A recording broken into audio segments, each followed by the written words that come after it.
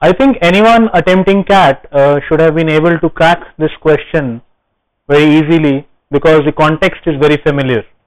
We're talking about sectional cutoff marks here for different colleges, some of which are given and some of which are not given. So obviously the ones which are not given are not there, means there is no sectional cutoff, for example, for college 1 in section D.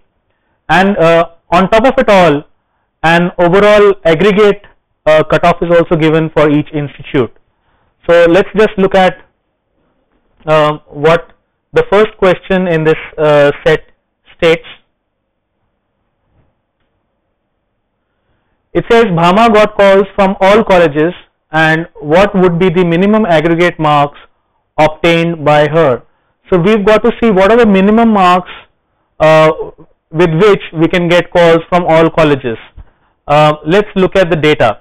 Very clearly here, if in section A I see the highest cutoff as 45, so I have to get at least 45 marks in section A to ensure that I clear sectional cutoff of section A for all colleges. Similarly, the highest in section B is 45, section C is 46, section D is 45. Now when I add all of them,